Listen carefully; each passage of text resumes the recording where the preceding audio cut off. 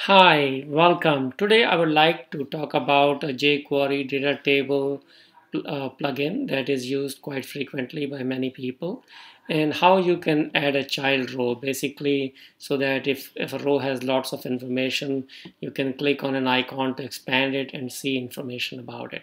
So let's get started. If you want to know how to just do a basic jQuery data table plugin, I had done a video about a year or so ago. You can check that. Go to my website and just type in data tables, and you should see this one. And that should be sufficient to get you started. So I just have a basic data table here.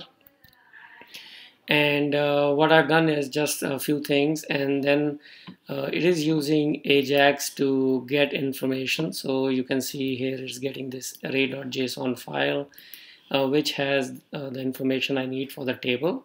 And besides that information, it has some extra information like extension and so on. So if we are just doing this table, that's all we get. So what I'm going to show you is what you can do is you can add an extra column. I'm going to uncomment this. And I'm going to, for that particular column, I'm going to add this information. And what this is doing here is it's going to add a class name called details control.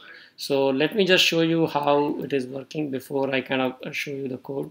So if you can see, it's adding this thing, and if I look at inspect button for this, you can see it has added the class details control. So the jQuery data table will automatically do that for you. And so if you expand it, you can see I'm getting more information and I can reduce it. So this is what can be useful in your own program. So let me show you how to do that. So I already told you that you can add this class details control. So basically here in the body we are adding on click an event for details control, and is going to search for the closest row, and if it is basically checking that row.child is shown, then we are going to hide it and we are going to remove the class shown.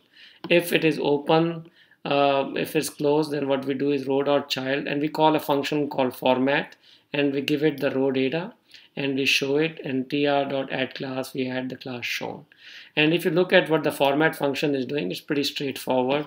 It's taking the data here and it's essentially basically creating another small table. So you can see this is the table, this is the table row, this is another table row, and there is another table row with three things: name, extension, and is some other extra information.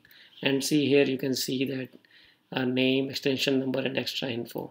And if you inspect, you should be able to see this information over here for the data. And this is the table row, and this is actually the cell which was created for this particular expansion.